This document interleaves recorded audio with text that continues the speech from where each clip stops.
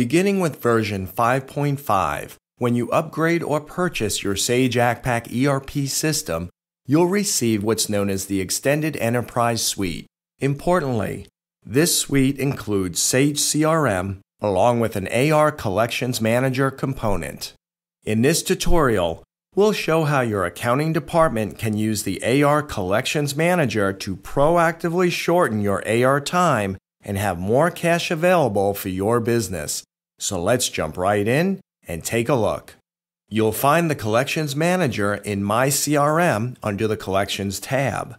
To demonstrate how it works, let's walk through a scenario that might be typical for a collections clerk. We'll start by setting our aging parameters, and based on the transactions in our sample data, we'll enter February 28th, 2010 as our age as of date, and for cutoff by, we'll use the document date, and for the cutoff date, let's again use February 28th. You can change the aging periods, but we'll go with the defaults. And now by clicking the Synchronize button, receivables information is updated from your integrated Sage Accpac accounting system, and the time this takes will depend on the size of your database. Once it's finished, you'll see the last synchronization date, and you'll want to rerun the synchronization as necessary to stay current.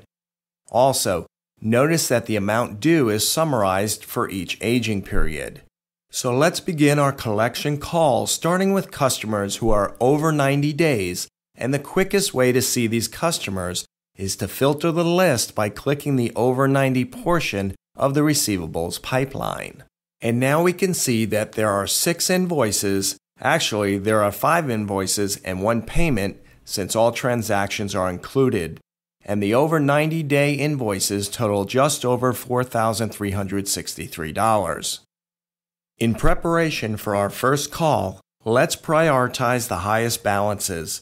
To do this, we'll click on the Sort button and select the field we want to sort by from the list on the right, and we'll choose Invoice Amount Due and select Descending for the sort direction, and we'll add this to the sort order on the left.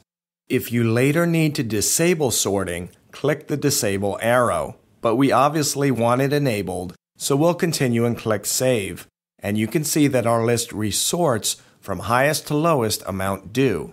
Before we pick up the phone to make our first collection call, let's examine the information that's presented in the grid. In the column headers, you'll find a legend for the information contained in the grid. Importantly, you can see the customer and AR contact, the contact's phone number and an email link, the invoice number along with important dates associated with the invoice, and the amount due and days past due. If you need to see more information, you can click on the invoice link to see the document details, and by clicking the document number link, you can even drill into the actual invoice if necessary. Let's go ahead and close the invoice and hit the back button to return to the Collections Manager. Probably the most important information on this screen is the last call note that allows you to see what your overdue customer promised in your last conversation. And here you can see that on the last call, Mr. Kershaw promised that a check would be in the mail that Friday. So now that we've reviewed the invoice details and previous notes, we're well prepared to call this account. Let's assume that we've completed the call, and now we'll enter a call note documenting that our customer has agreed to get a check cut and in the mail today. When we click the Add Note button, notice that the last call note has been updated.